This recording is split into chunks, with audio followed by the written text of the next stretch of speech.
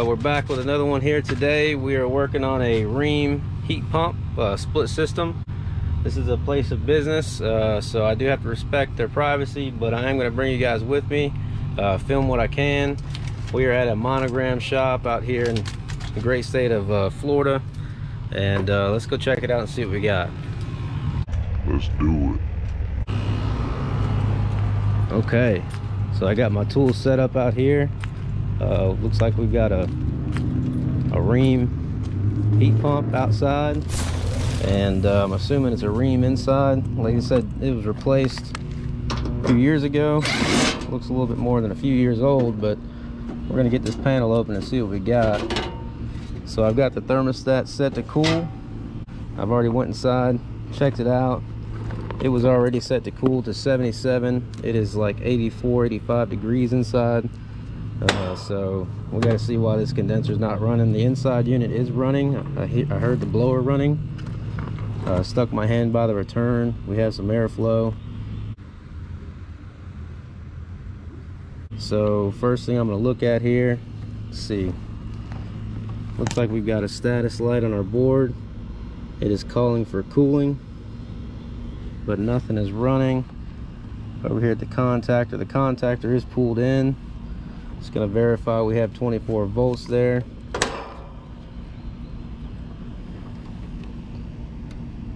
And we do. We've got 24 volts feeding that contactor coil. The contactor's pulled in. See if we have power. And we have no high voltage. Nothing. Let's go from one leg to ground. Nothing. One leg to ground. Nothing. Okay. So we simply have no power outside. So I'm going to check this disconnect box. Looks like they got them mixed up here. I don't know why. Somebody swapped something up around here, but the disconnect is here. Looks like it's turned on. So I could open up that disconnect box, and I will if I have to. But got my field piece meter. Got the non-contact voltage, and we're not getting nothing outside. So I'm gonna make my way inside, see if I can find the breaker panel, and see what we got.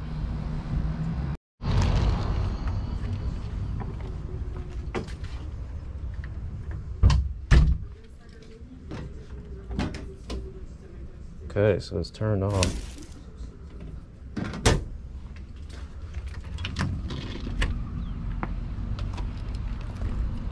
Okay, so the breaker was turned off.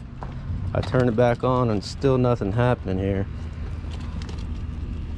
Let's get set back up out here.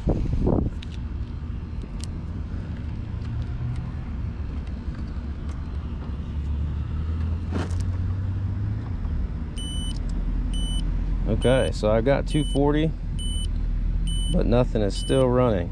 Nothing's running, so I know I have high voltage at the bottom of this contactor now, because I just checked and I had 240. You can see it there. But we have to see if maybe the contactor is faulty and not feeding the voltage across to the top. And it's not. So what we have is you have 24 volts applied to the contactor coil, which brings this contact point in. 240 volts feeding from the power source from our disconnect coming in, but it's not making it across the contactor. So you can visually inspect the contact points. I'm going to see if I'm getting contact, or if I'm getting power across at least this bar here, and I am. This is a shunt contactor, so it's going to have voltage feeding through that side. And I'm actually getting voltage on both sides here. But the thing about it is that's feeding back from the common. So I'm reading 120 on both legs, but nothing across when I go across both of them. Okay, so this tells me that we have a faulty contactor. The contactor is not feeding the high voltage across the right side of this contactor. and therefore if we don't have 240 volts, nothing's gonna run. So I'm gonna go inside, talk to the customer, let them know what I found. This is gonna be a simple fix here. Get this contactor replaced, get it fired up, get her back in business. She said if she would have went 5 more minutes in this place, she would have died. So let's get it fixed up, guys.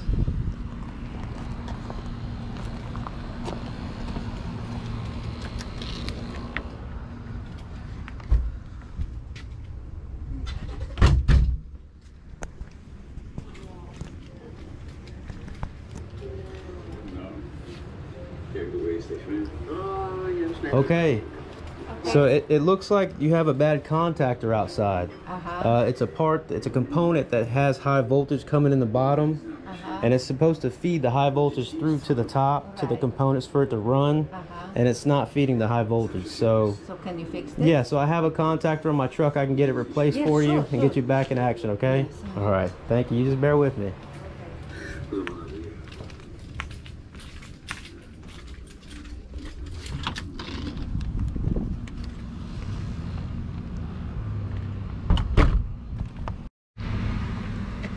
Well, you know it's a good customer when they don't even ask you how much it's gonna cost, you know, as far as to get it. I mean, it's hot in there, so this lady's like, forget about it.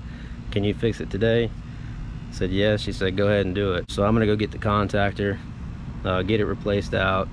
I'm gonna show you guys while I do that, and we'll fire this unit up together and get it back in action. So let's get it done. Got a big old coil for a package unit. Got a leaking coil taking up my whole back of my van here, but let's see. Got a contactor.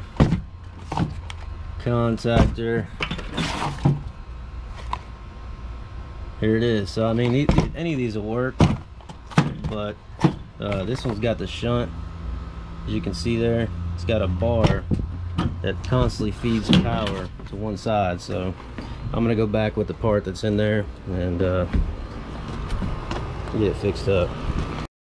Okay, so always make sure your power is off.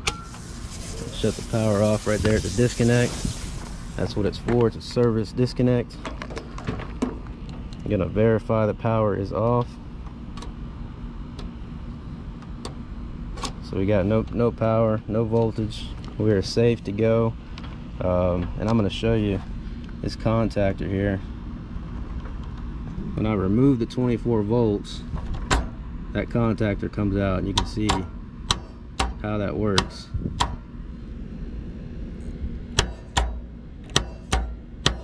I'm gonna get this thing took out and do what I do.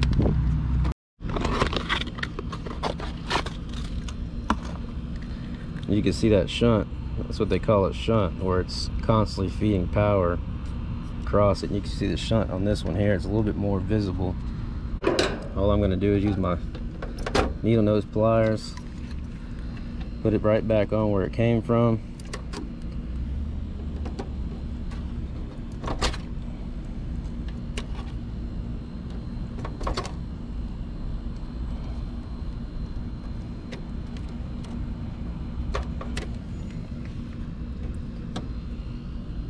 Okay,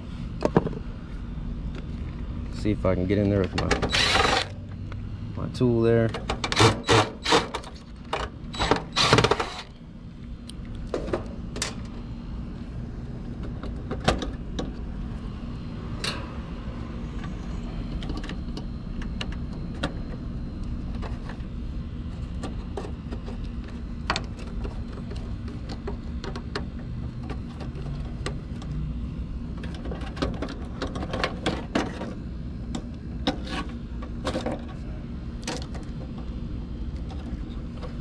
Looks like we got one more wire here on the bottom.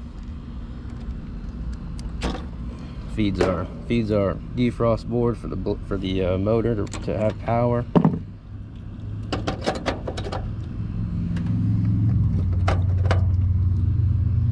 Get the new one screwed back in.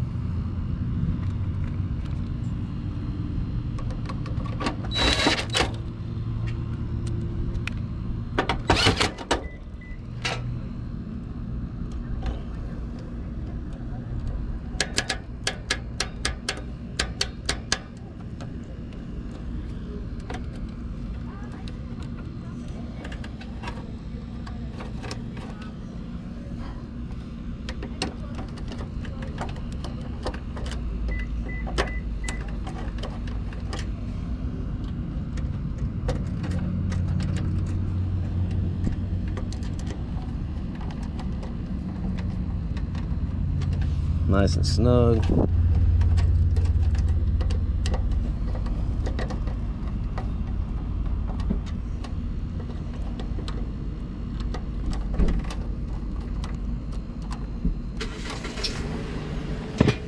Okay, so we got the new contactor in. The contactor coil is pulled in from the 24 volts. We should have high voltage when I put the disconnect back on there, and that should feed our components, and this thing should fire up. So let's fire this thing up and see what happens.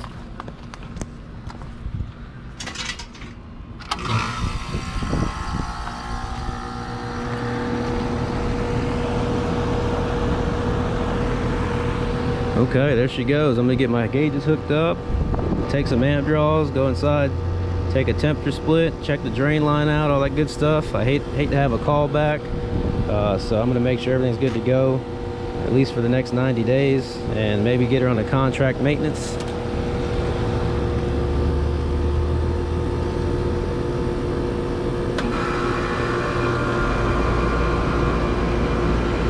These contact points can get worn out, burnt or pitted.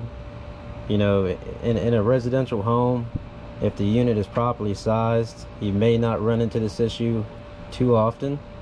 But in a place of business, a commercial building where you have people coming in, going out, leaving the building, opening the doors, the unit, you know, it struggles a little bit to maintain that cooling capacity. So this contactor is pulled in and out all the time here in Florida, 10 months out of the year, even more than that, because the winter time, this is a heat pump. This thing is just taking a beating. So these contact points will get pitted. They will get pitted out, and what happens is even though it closes, it's not making full contact on them points back there. The contact points in there, those points get pitted and burnt, and what happens is it's just not making good contact to send power, to send voltage through. We got the contactor replaced, guys. The unit fired back up. It's running pretty good. I'm gonna go back over there and check the pressures, check everything out, make sure she's gonna be okay, collect payment, and hit the road, jack. So appreciate you guys watching. If you haven't already, hit that like button for me. Hit that subscribe button so you don't miss out on any videos.